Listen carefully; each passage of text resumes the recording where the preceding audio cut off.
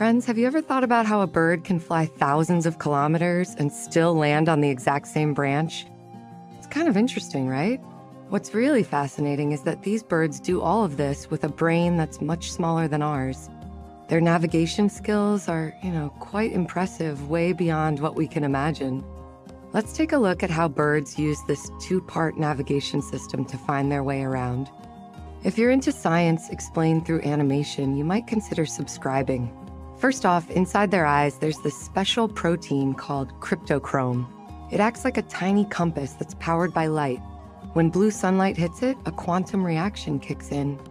This reaction changes depending on the direction of Earth's magnetic field, giving birds a built-in sense of direction.